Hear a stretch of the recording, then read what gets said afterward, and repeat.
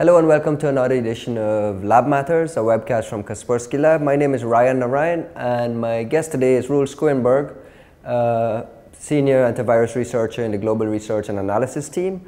Roel, let's start right off the bat. It's been almost a year since Stuxnet, which kind of opened a lot of people's eyes to the vulnerable nature of industrial control systems and the type of software products that drive all these industrial systems. Mm-hmm.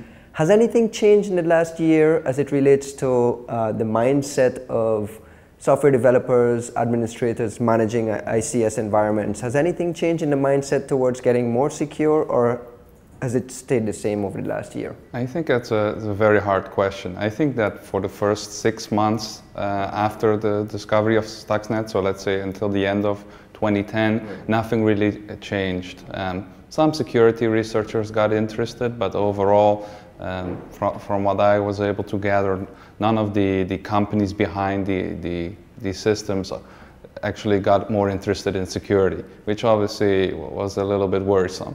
Now, when we look at 2011, it seems that more security researchers have gotten interested. There have been numerous disclosures of vulnerabilities, and maybe slowly some of these companies are getting the hint that they need to man up. Also, what we have seen is that the Department of Homeland Security in the US has now dedicated more resources into defending critical infrastructure, but it's hard to say how much that is paying off right now. And on the software vendor side, there was a general a year ago, we did a webcast a year ago on this very topic, maybe just less than a year ago, where we talk about, on the software developer side, the guys who make these ICS software, there was a general disinterest in security. Functionality became much more important than security. Do you get a sense that we're starting to see secure development lifecycle type systems being put into place or being backported to existing ICS systems, or are they very much the same?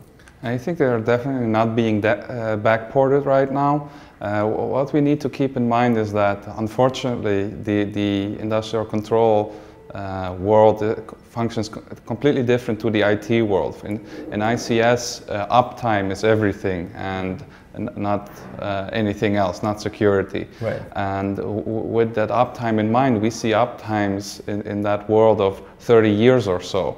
So even if the SDL kicks in 2011, it may take 10 or 20 years before we actually see it deployed. You mentioned just recently the increased interest in vulnerability researchers looking at ICS type things. There's been some news in the headlines recently around a security researcher going to a conference and then stopping his talk, and then there's word that he's going to do this presentation at Black Hat. Do you expect to see more and more researchers kind of looking for headlines and trying to get publicity around their work, or is it a genuine interest in actually finding vulnerabilities and getting things fixed? I think it's a genuine interest overall. When you look at quite a lot of these vulnerabilities that are being discovered, that's really stuff that we haven't seen for over 5 years. The nature of the vulnerabilities is really, really simple. And in effect, if you look at Stuxnet and the ramifications thereof, you really see that the industrial control world has effectively been moved into the,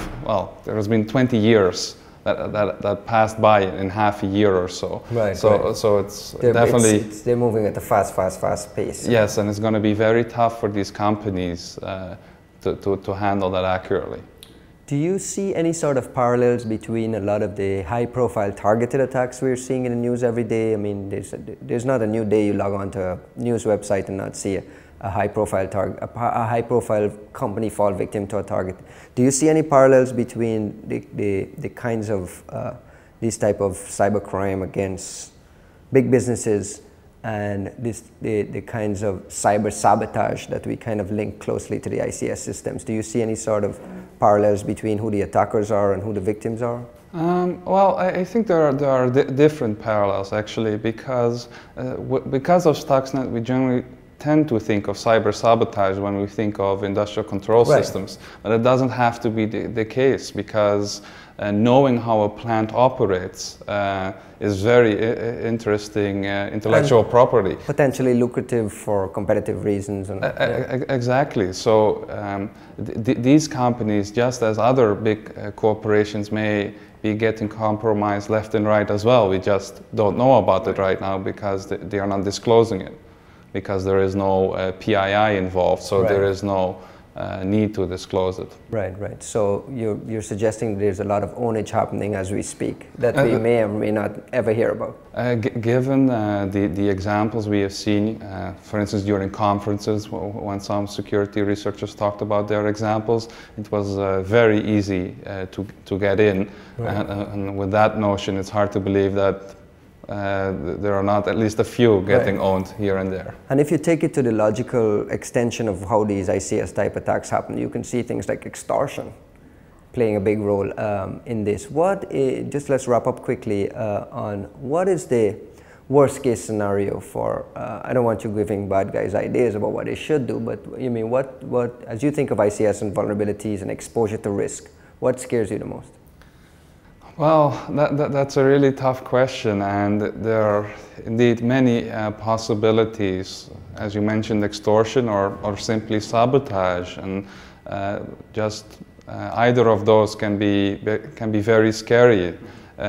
Certainly if the bad guys would be able to scale, if you're not talking just a single city, but a common vulnerability or in an entire country or something. And I get the sense we're not prepared for something like that. Probably not. Probably not. On that note, thank you very much, Roel. And thank you for watching another edition of Lab Matters, a webcast from Kaspersky Lab. You can check out some additional webcasts at youtube.com/Kaspersky.